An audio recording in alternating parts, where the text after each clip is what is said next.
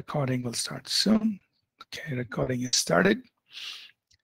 Good morning, everyone. Let's take a moment to pray, and then we will start with the class, and I'm sure the others will join us. We went over by a few minutes in the earlier hour, so students will be a little delayed in connecting, but let's pray and start. Could somebody pray with us, please, this morning, and we'll start.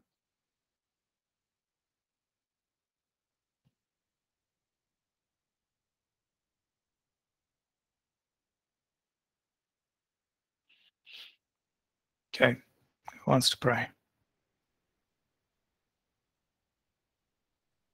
I'll pray, sir. Go ahead, please.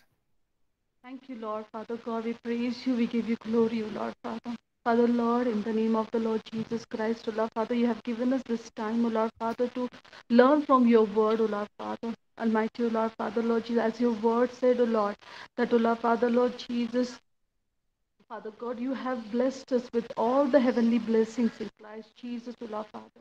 Almighty, O Lord, Father, Lord Jesus, as Pastor, O Lord, Father, teaches us to, O Lord, Father, walk in supernatural life, O Lord, Father. For the life what you have blessed us, O Lord, Father, on this earth is different. It's heavenly, O Lord, Father, Lord Jesus. We are no more of this world, O Lord, Father, Lord Jesus, but we as the children, O Lord, Father, shall glorify your name in our works, in our acts, O Lord, Father, Lord Jesus, Father God. Here we are to be equipped, O Lord, Father, Lord Jesus, that your glory shall shine through each of our lives, O Lord, Father. May we glory into your name alone, O Lord, Father. We bless your name, we praise your name. We ask, O Lord, Father, Lord Jesus, for knowledge, wisdom, understanding, that we'll be able to grasp everything that is taught to us, O Lord, Father, Lord, and use it for your mighty works, O Lord, Father, to be showcased. Father God, we commit Pastor into your hand and each one of us, O Lord, Father, Lord Jesus. Help us to draw from your word, O Lord, Father, Lord Jesus. It shall bear fruit unto us, O Lord, Father, for your glory alone. In mighty and matchless name of Jesus, I pray. Amen. Amen. Amen. Amen. Thank you. Thank you. All right. So welcome, everybody, to this class on keys to supernatural ministry. Just to quickly review where we are. We started this course by talking about the invitation that has been given to us by the Lord Jesus Christ to partner with him in the supernatural. Said, Jesus himself made that available to us. Then we talked about the possibility why every believer can, the possibility that every believer can engage in the supernatural. We talked about sonship glory. We all have that as sons and daughters. We talked about the power of the Holy Spirit. We talked about the authority that's vested in us through the name of Jesus. Then we went into the third section, which we spent most of our time so far, which is the keys to the supernatural. What are keys that you and I can operate and use in the supernatural? We went through these 8 keys. I'll just again reproduce them in the chat here just for helping us recall. We talked about understanding the realm of the Spirit. We talked about faith, the power of the word, renewed mind, the anointing of the Holy Spirit, God's presence and glory, number 6. Then last week, we covered 7 and 8, which was proclamation and action. And 8 was persistence. So these are different keys. So what I want to impress on our hearts is that God will move us to use any of these keys at any point in time, or any combination of these keys to release the supernatural through us. Okay. Now the first one is a very generic one, understand the realm of the Spirit. I think that's that applies. That's like, it applies to everything. But the remaining 7 that we talk about, faith, the word, mind, renewed mind, the anointing, presence and glory, proclamation, action, persistence, these are different keys that God would use us at different situations. So you and I need to know how to address a certain situation. I just want to emphasize a little bit on the last one, persistence, before we start. The next section that we're getting into today is talking about personal preparation. But before we get into that, I just want to emphasize one thing, is about this whole aspect of laboring in birth. Or the King James, or the King James would use the phrase travail. So the word travail is like an old English word. Travailing in birth. But the New King James, other translations, the versions would use laboring in birth. And that is an aspect perhaps that many of us may not be familiar with in the release of the supernatural. We are usually, we look at faith and the power of the word, the renewed mind, and the anointing, the presence of glory, and proclamation action. We see these things happen, and they're very powerful, and it's wonderful.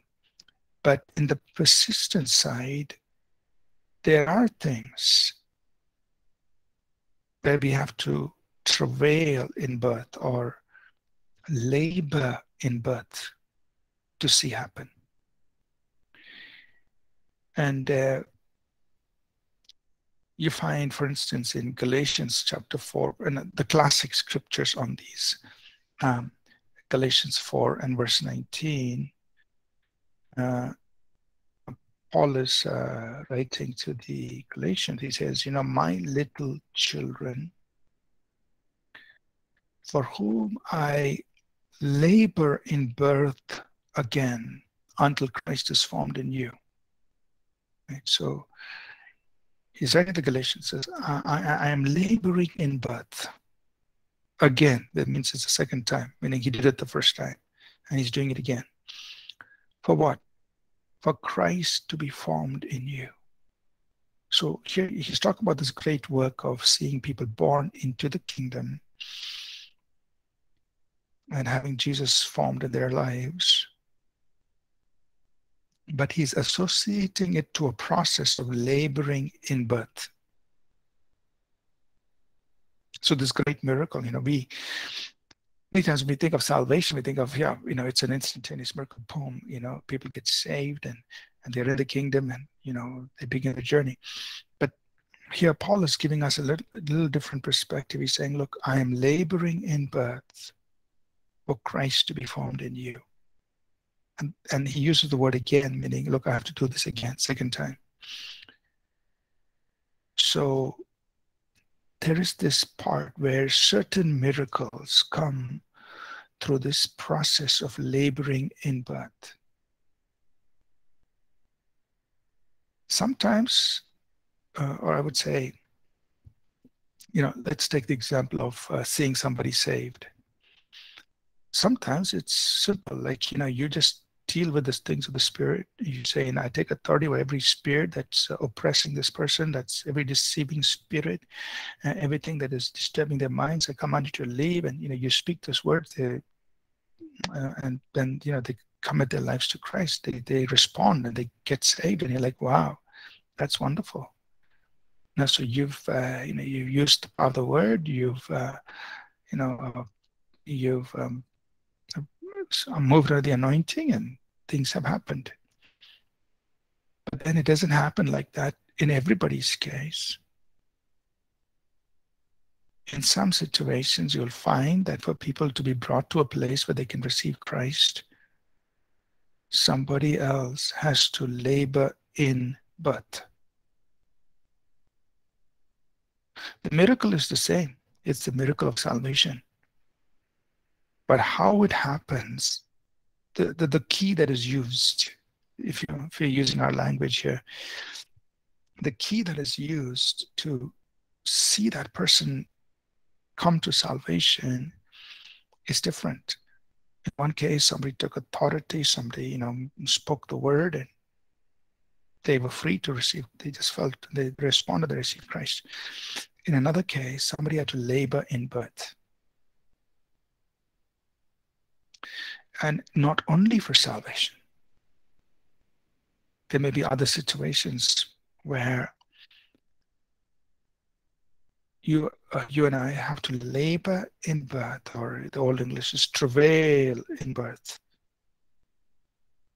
until you see that result. And this is where prayer and intercession comes in.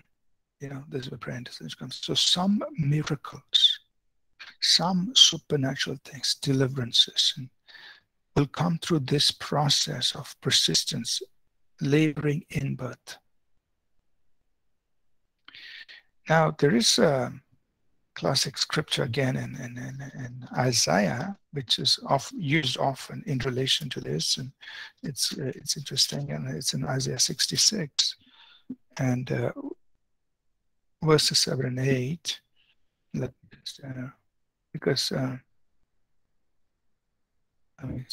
Isaiah 66, 7 and 8, it's talking about how, in this case, it's a supernatural birth. Like, God is saying, as soon as, before her labor came, she gave birth to a male child. And who has heard of such a thing? Verse 8.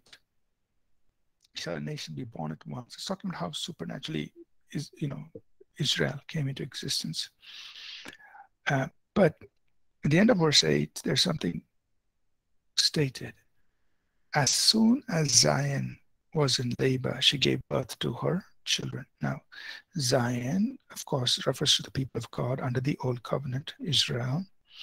But the word Zion is also used to refer to, in the New Testament, to the people of God in the New Testament. So we can take what has been spoken of Zion in the Old Testament, and carefully we can apply it to the church in the New Testament, because the church in the New Testament is also referred to as Zion. And we see that in 1 Peter chapter 2 and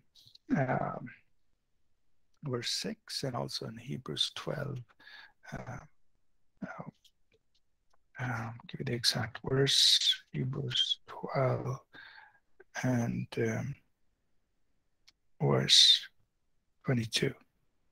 Right. So 1 Peter 2:6 and in Hebrews 12:22, we see the word Zion used in relation to the church. So what do we learn from Isaiah 66 verse 8? As soon as Zion, you can replace the word church there.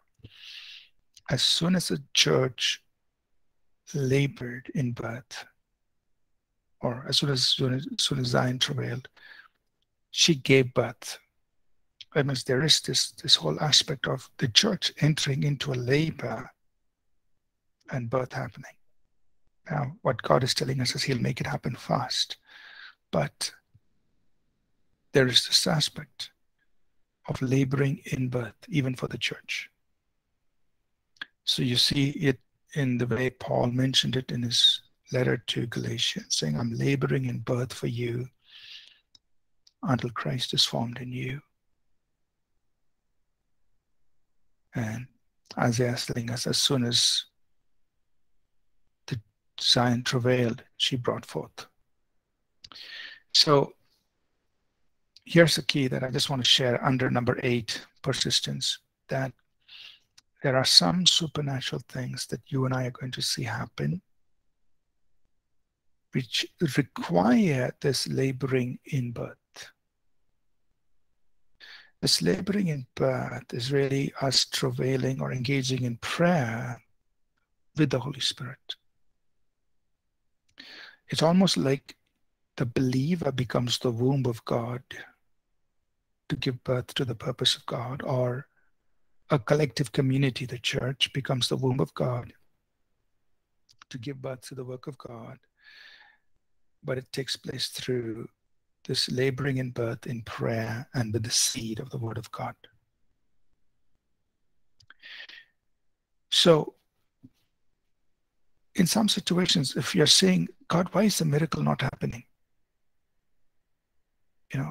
We've done the other things, we've had faith, and we are operating in a renewed mind, and we are speaking the word, and we know, and we have the anointing and the presence, the glory, and all of that. And if the supernatural work, the miracle is still not happening,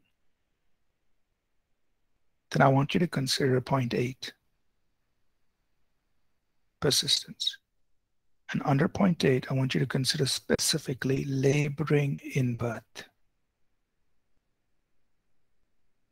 Because sometimes the supernatural work will take place when somebody labors in birth. Now, it could be for your personal life, something in your own personal life, or it could be something you do for somebody else. You labor in birth through your prayer, through your intercession, until, so in Paul's case, until Christ is formed in you, or until a person is saved, or until that healing comes through, or until the situation changes, whatever. You labor in birth. Okay, so I just wanted to add that part to number 8. Does everybody understand this, or is it okay?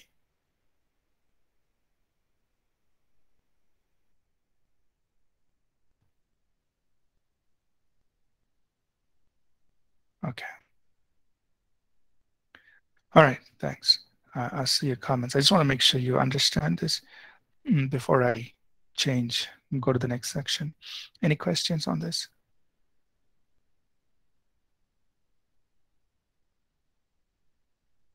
Okay, so remember this. Some things we have to labor in birth. Just go in to your prayer closet, pray in the Holy Ghost. Take the scriptures that are related to that matter, because the scriptures are the seed. You are the womb of God. Your praying is that laboring in birth, and you just engage until the miracle happens. There is no formula that will happen in 2 days. It just says, as soon as Zion travailed, she gave birth. So as soon as you get into that travailing or laboring in birth, you will give birth. But I don't know that process, whether it's, I know in the natural, the natural labor, natural birth process, usually 9 months, and that's a fixed thing. But in the spirit, there's no 9-month thing. It's just you do it and let the miracle happen. Okay. All right. Now we're going to, so having understood that these are different keys, and God will call upon you to use these different keys at any point in time. Okay. Not every miracle happens because of that same key. Okay, you must keep in mind. So if one key doesn't work, hey, just try another one. Just ask the Holy Spirit, what should I do now? And He might move upon you to say, hey, use this key. And so there's no formula to the supernatural. We just know that here are some of the common ways or keys through which God unlocks the supernatural in our lives or in the lives of people, or when we're ministering to. We should be aware of the keys so that we can cooperate with God and be led by the Holy Spirit and know how to minister in different situations. And don't get discouraged if one particular key is not giving the result. Just say, God, what is the other way? Maybe God wants to use something else. Maybe He wants to use a certain combination of these keys to cause a miracle. Okay, so be open, be sent. Mostly, most important is just be led by God, because God will tell you, this is the way. Just go after it like this. And you and I must ask God, Lord, what must I do to see the miracle happen? And He will lead us. Okay, but just be familiar, be aware of these are the keys.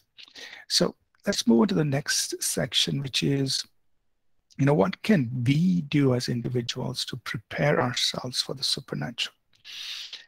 And this is section 3, personal preparation, right? And I'm going to just,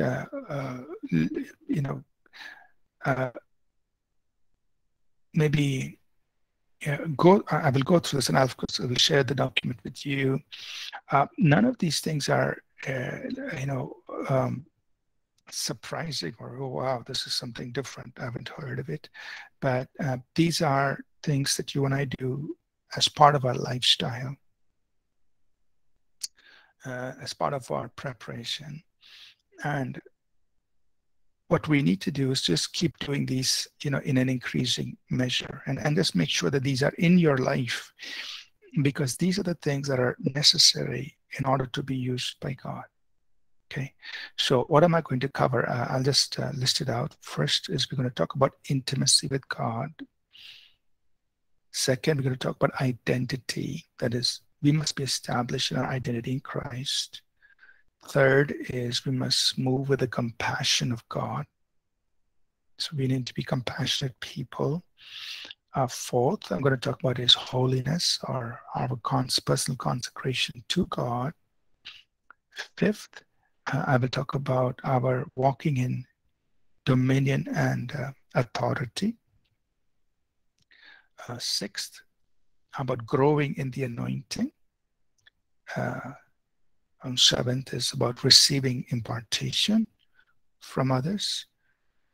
Eighth is being in a place of inner wholeness, because in the areas where we are not whole emotionally, we are limited. We cannot express God in those areas. Then 9 is humility, and then last one is learning and expanding. Okay, so these are the things I'm going to cover here as part of our personal preparation. Let me just begin with the first one, which is our personal intimacy with God, right? So in our personal intimacy with God, let me put it in the chat here. Okay. So we talk about personal intimacy with God. That's the first point. Okay. So what can I do to prepare myself to be used by God in the supernatural? And these are things that we are going to keep on going after in our lives. And personally, I've just because of the level of responsibility here and this in the church and all of that, it's become, I'm just speaking my heart to you, it's just become so busy, and I just came, okay, God, I need to give up a lot of work that I'm doing in the church, so that I can focus more on moving into spiritual things. So, for instance, there's so much of work going on in our IT team, huge amounts of work, and Tarun knows a little bit. Some of you know, some of you are involved. Just huge amounts of work in the IT space. And so I was like, God, we need a head of IT, and I just want to give up all this, somebody who will drive that.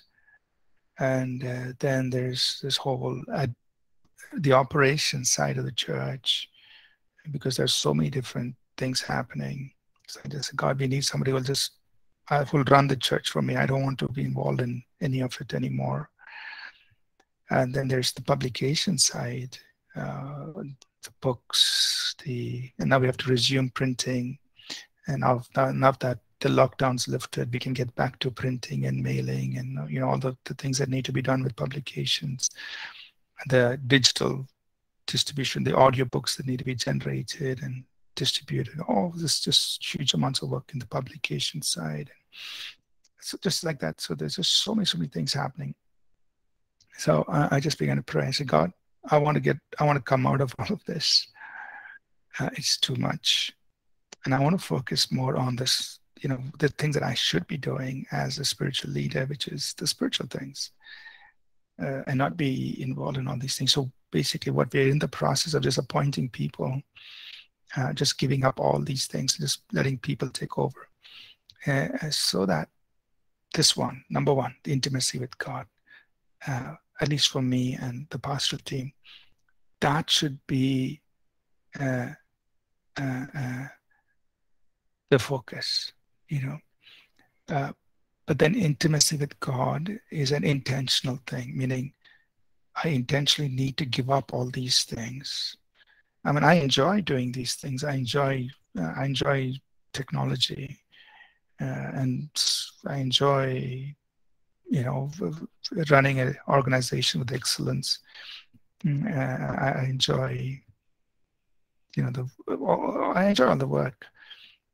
But then at some point you need to say, God, that's not what I should be doing. I need to be doing more here, because we need to see more and more of the power of God being released. So that's kind of the transition I am making right now. And I think we are in a place where we can do that, where I can actually get away from church work and let others handle it. And we're bringing in new people, hiring new people, interviewing them, so they can take over the church and the running of the church and running of the various aspects of the church, in order that we focus on intimacy with God. So that's the first key. First key, is personal preparation, is intimacy with God. To be in that place where God can work through us. Now, how do we build intimacy with God? It's through personal worship, meditation, God's word, confession of God's word, prayer, and fasting. These 5 disciplines. Now, when I share these things, please don't take them as laws. Okay, we're not living under law. We are under the Spirit, right? We are under grace. So please don't think of these as, okay, pastor is giving us rules to live by. That's not the point. All of these things, worship, meditation, confession, prayer, fasting, should come just out of love. Right? It should come out of our love for God, our pursuit of God, our desire for God, right? So don't do it as a rule. That will put us under law, right? But do it out of love for God. But this place of intimacy is very important for all of us. We know, right, in Acts chapter 6, the apostles said, we should not leave the word of God in prayer to serve tables.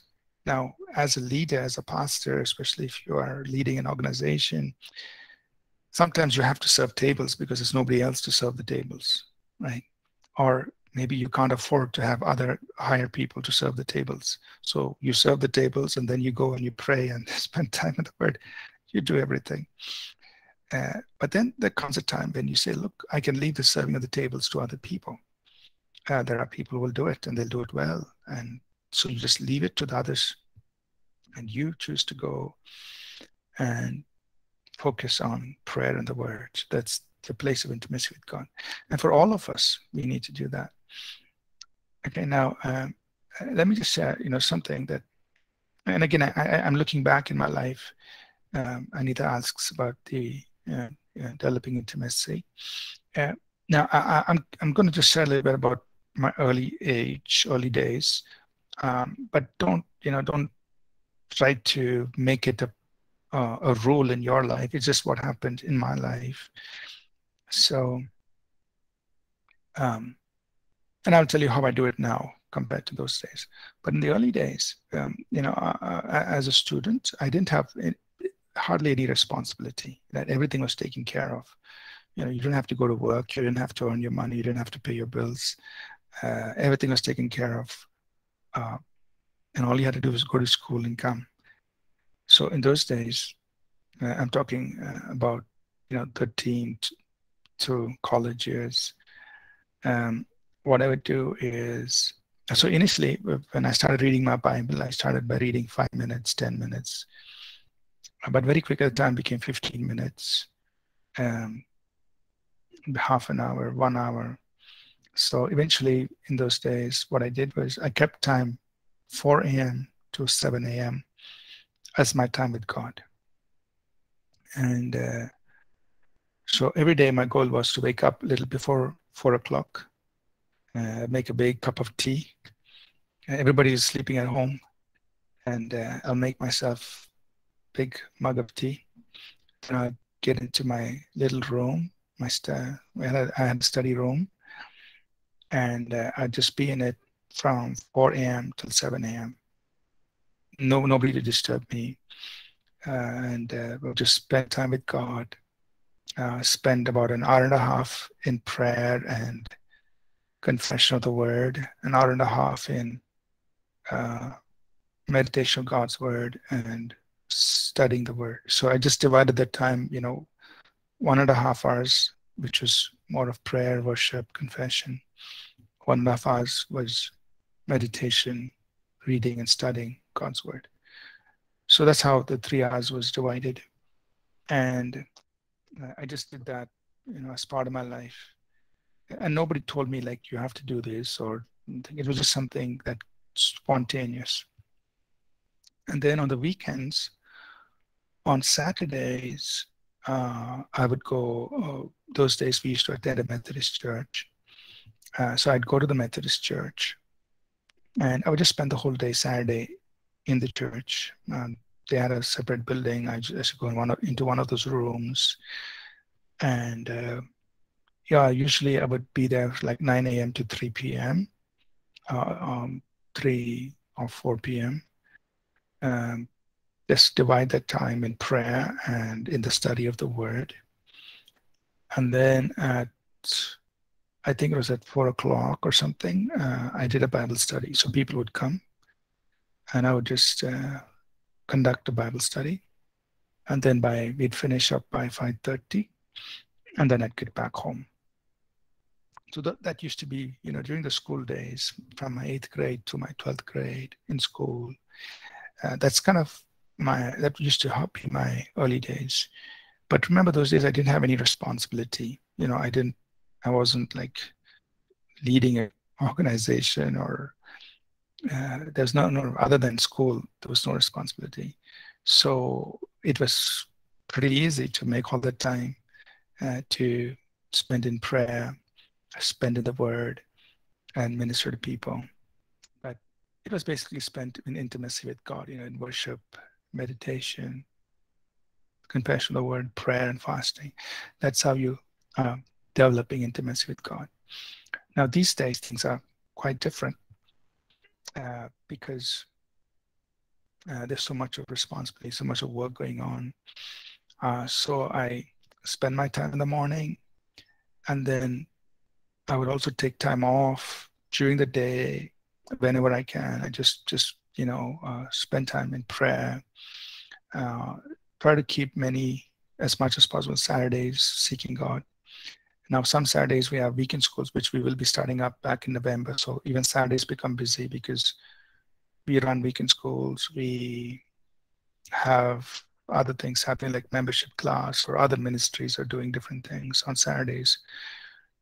But I intentionally, during this phase of life, because of all the responsibility, I have to keep my time in the morning and divide my time between time in the morning, and then sometimes during the day I would take off an hour, maybe 2 hours, just to go and pray. And then I would try to keep as much as possible my Saturdays free from engagement, so that I could spend extra time in just prayer and meditation. So now it's a little bit more fluid. In my early days, it was very structured. Every morning, 4 to 7, nobody disturbs me. Saturdays, nobody disturbs me. It was okay. These days, it's a little bit more fluid, meaning I just have to flow with the various things that happen and make the time to, seek God and focus on Him. So it's challenging. It's more challenging now than it was in the early days because of the responsibility. So, but I'm just sharing that personally because this is how life is. Sometimes we think, wow, ministry is so nice. Wait till you get into it. And then you realize, oh, it's so busy. I'd prefer life without ministry because we can have more time with God. But anyway, let me just say this. So personally, I'm in that time of wanting to make that transition away from running the church, away from leading the church in all these areas, to focusing more on intimacy with God, so I could spend more time doing these things, which is worship and meditation and prayer and fasting and so on. Okay, so that's the same thing I want to share with all of us. First, personal preparation is intimacy with God. Scripturally, you see, first of all, you see Jesus. If there was anyone who was a minister of God, who didn't need to spend time with God, I think we'd all vote for Jesus. Right? We'll say, well, there's one person who doesn't need to spend time with God. That's Jesus. He's the eternal Word who became man. But so unusual. Jesus took time to be alone with the Father. One of the scriptures that really inspired me in my early days to do what I did was Mark 1 and verse 35. When I read that verse, I said, oh, I need to do that. It says, and he, rising up a great while before day, went to a solitary place and there prayed. That's the King James Version. So basically, talking about Jesus, he woke up early in the morning, he went to a quiet place, and he prayed. And that really stuck with me. So wow, if Jesus did that, then I need to do it. And then you find many, many examples, where in the Gospels where Jesus sent the multitudes away and he went and prayed. So the very person that we say who doesn't need to pray, he's the one who is making time in the busyness of his day to go and pray.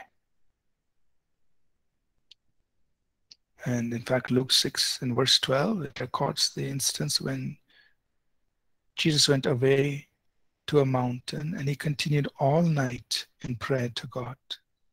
So this is like, wow, he's spending the whole night in prayer. So Jesus is our greatest example of intimacy with God. He went and was alone with the Father. So part of our personal preparation is this, being alone with God, our intimacy with God. And Jesus put it like this in John 15, right? He said, I'm the vine, you're the branches. He who abides in me and I in him, the same bears much fruit.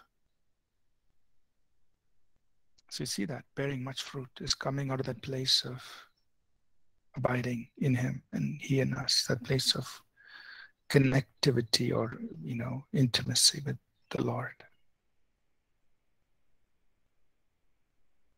So sometimes we think, well, much fruit comes with a lot of good strategy. And I'm not against good ministry strategy. We will learn about it and we will use it. Sometimes we think ministry comes out of fruitfulness. Much fruit comes out of a lot of work. I'm not against work. The Apostle Paul said, I labored more abundantly than all the other apostles. So he worked hard. There is a place for hard work. But everything has to first there's something that supersedes all that, which is this place of intimacy with God. So you and I need to constantly, take time away from our busyness to be with God. And what do we do in that time of intimacy with God? Well, we spend time in personal worship. That means you just worship Him. However you want to do it. You could, if you're a musician, you could play your instrument and sing and worship Him. Or if you're like me, I don't play any instrument and I don't sing. So I just, meaning in private, I can sing. So I can listen to some music and I sing along with that. Or I might just worship Him with words. I can then we also meditate in the Word. You read the Word, you meditate, let the Word get into you. You spend time in speaking the Word in the presence of God. You spend time in praying in tongues, and you spend time in fasting. So these are things you do while you're alone with God. In your intimacy with God, building your relationship with God. And out of that, you and I can minister.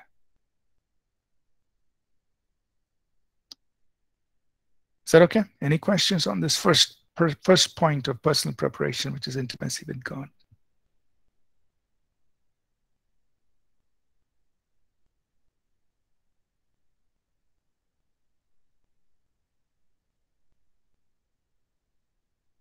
Okay, everybody's quiet.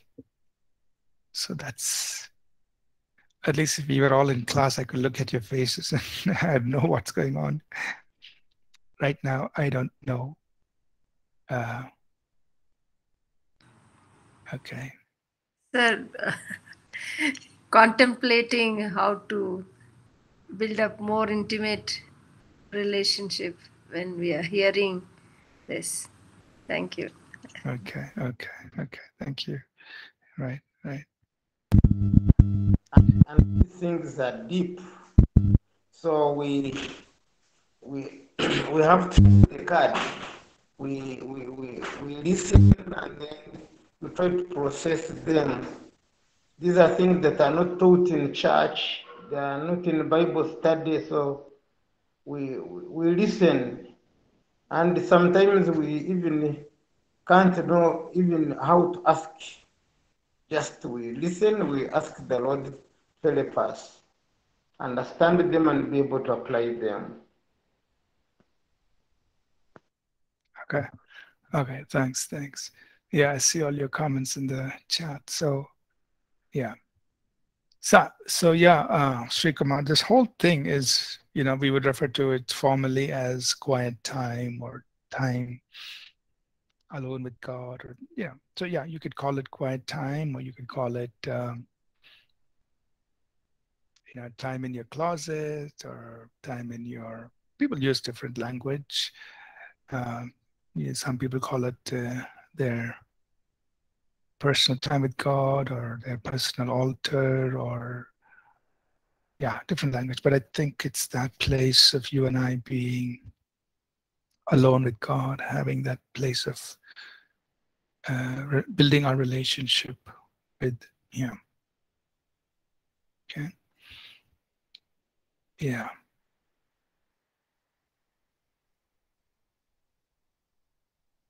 Okay. So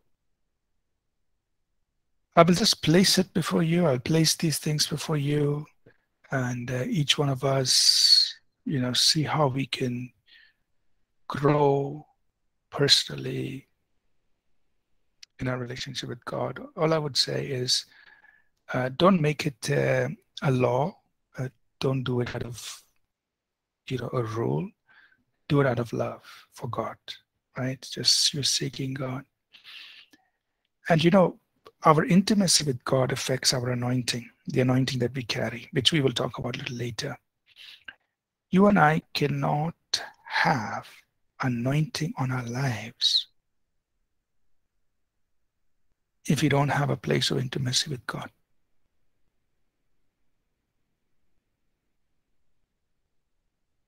So many times we say, God, I want to have the anointing. Well, there's something that we must have before the anointing comes on us. What is it? This place of intimacy with God. Now, there will be times, and God is so gracious when even when we have not been, very strong in our intimacy with God, spending time with God, the anointing will come.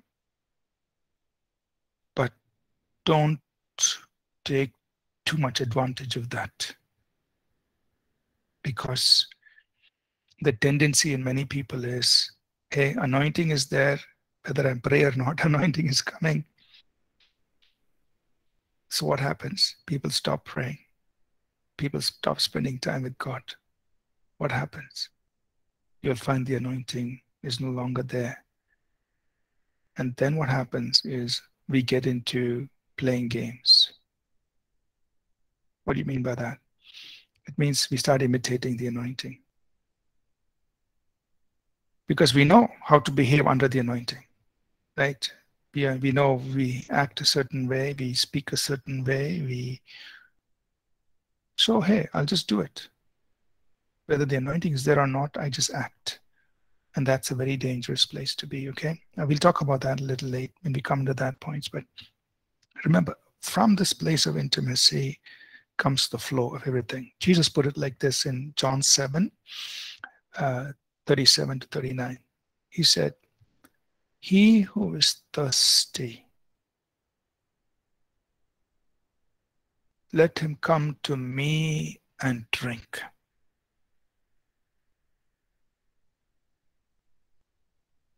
And out of his innermost being will flow rivers of living water. So see the sequence. This is John chapter 7, 37 and 38. He who is thirsty, come and drink. And out of his innermost being will flow rivers of living water. So if you are going to have rivers of living water flowing out of your innermost being, what must you do before that? You must be thirsty. Go and drink.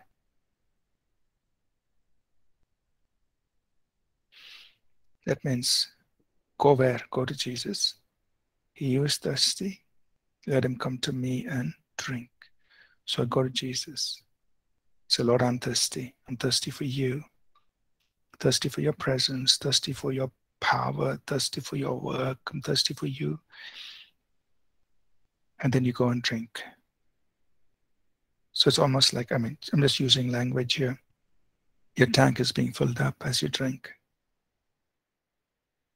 Then what happens?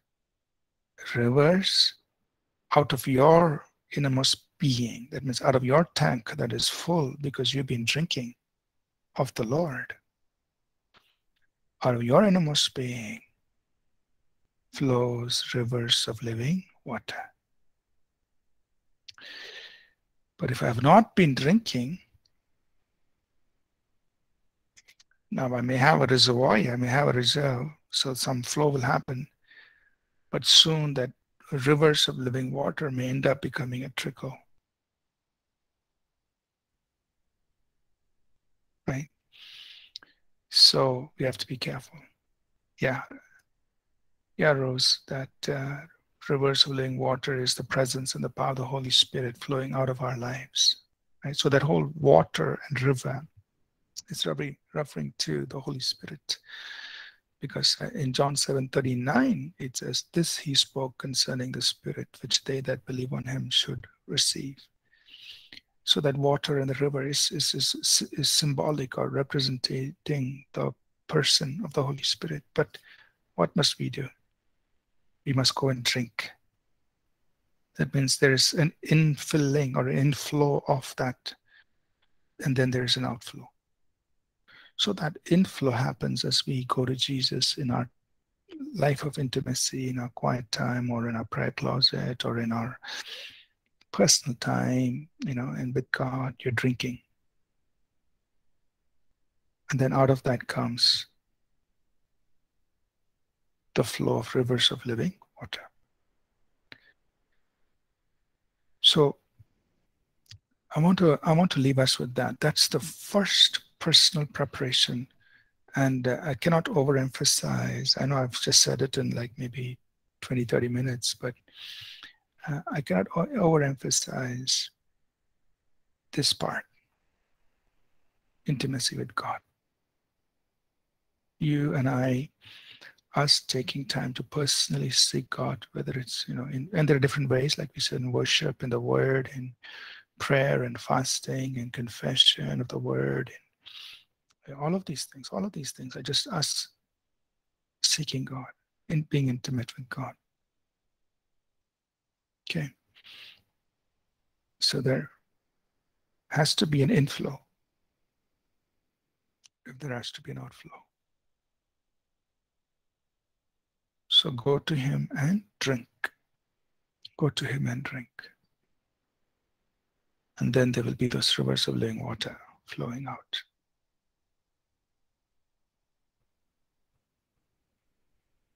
All right? We'll build on this next week. Any questions before we dismiss? Any questions on this?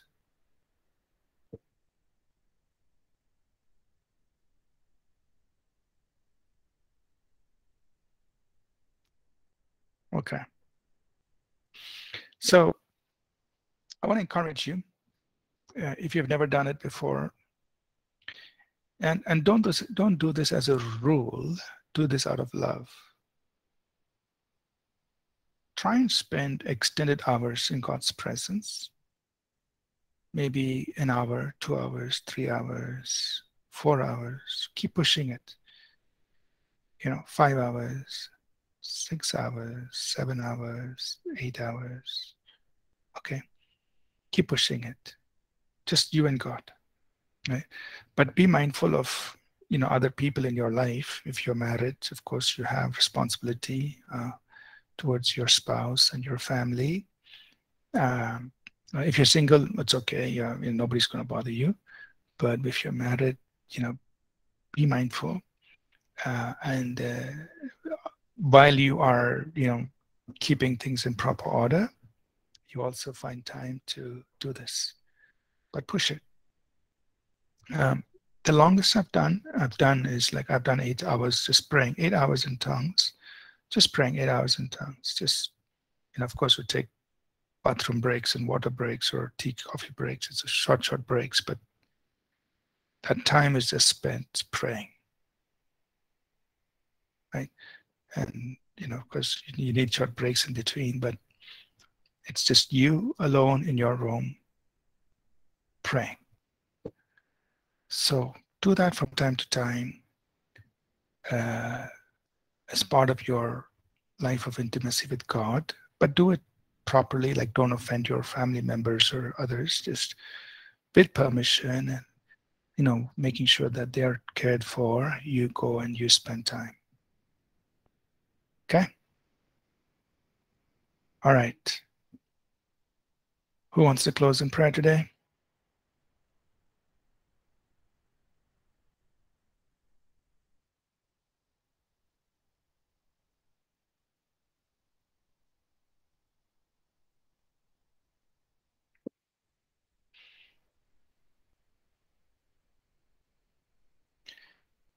All right.